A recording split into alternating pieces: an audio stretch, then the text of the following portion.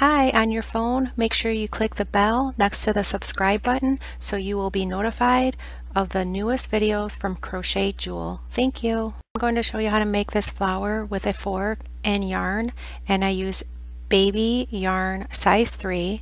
Okay, so let's get started. Take your yarn and wrap it around the front of your fork and insert it in the first prong and then go back and forth and weave it back and forth. And you'll do that up to about 12 to 15 times.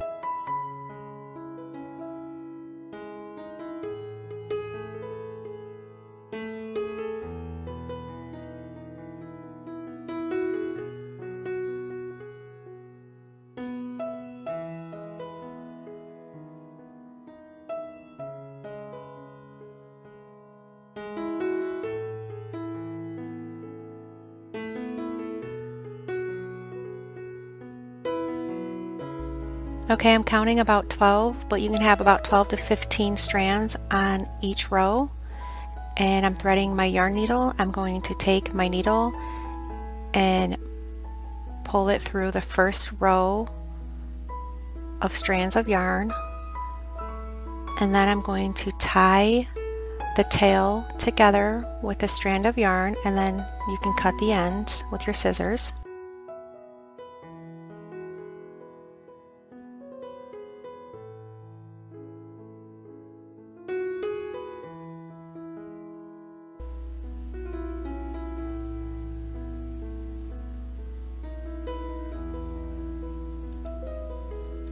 Now go to the opposite side and go down the third row with your yarn needle and pull it through.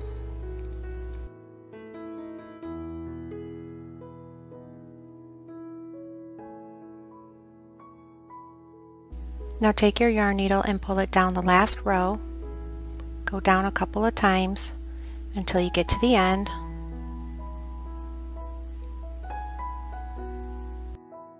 Start at the beginning of the last row again and pull it through, and then take off all of the yarn off the fork, and then you're going to take your yarn needle and secure it at the bottom a few times by weaving it in and out with your yarn needle, and that's how you finish the first petal.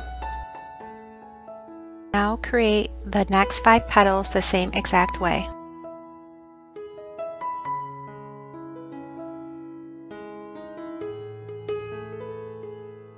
Attach your petals to each other with your yarn needle and the tail from the one petal. All the other tails you can cut off after you secure your ends.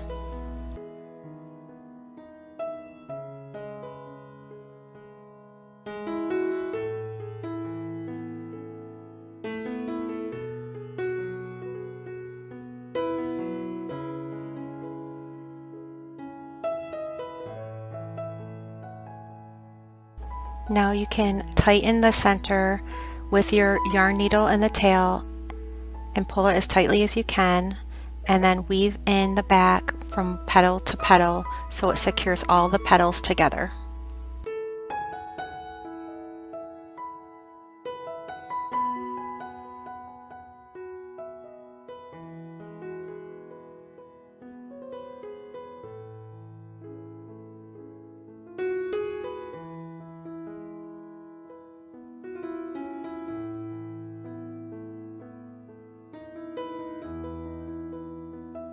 Now I took a needle and thin thread and attached the pearl because my thick yarn would not attach it. And this is how you complete the flower. You're just going to weave in the back and forth.